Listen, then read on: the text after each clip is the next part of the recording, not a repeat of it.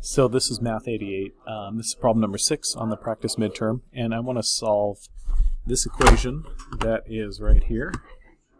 And so I have n squared equals 64. So what I'm going to do is I'm going to square root both sides to get rid of that squared.